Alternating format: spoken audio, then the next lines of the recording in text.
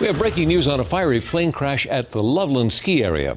A third body was found in the wreckage, and just in the past 30 minutes, we've learned new information. 7 News reporter Lindsay Watts at the crash site all day. And Lindsay, you've just confirmed where the plane came from and where it was heading. That's right, Mike. We've been getting some new details from the NTSB. Right now, their investigators are at the crash site, which is about a third of a mile from where we are here at the base.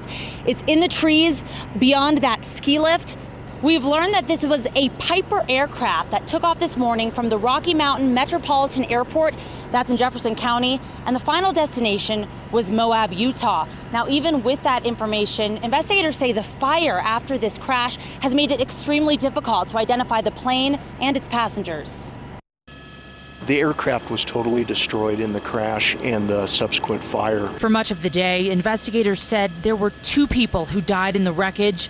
Then late this afternoon, a third body discovered. We weren't able to determine that there were actually 3 people in the crash until crews were able to extinguish the fire, cool down the area. The flames burned for hours near patches of snow after a witness spotted the single-engine plane just before 9 a.m.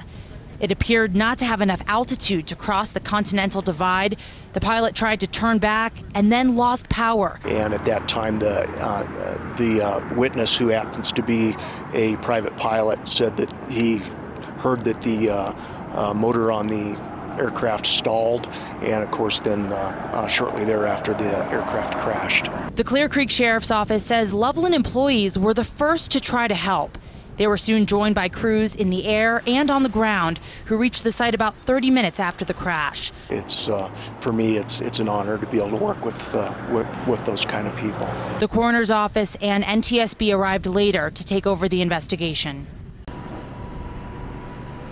The sheriff's office tells me the victims won't be identified until tomorrow at the very earliest. The NTSB says the wreckage of the plane is going to stay here at the ski area until at least Thursday as this investigation continues. Reporting live, Lindsay Watts, 7 News.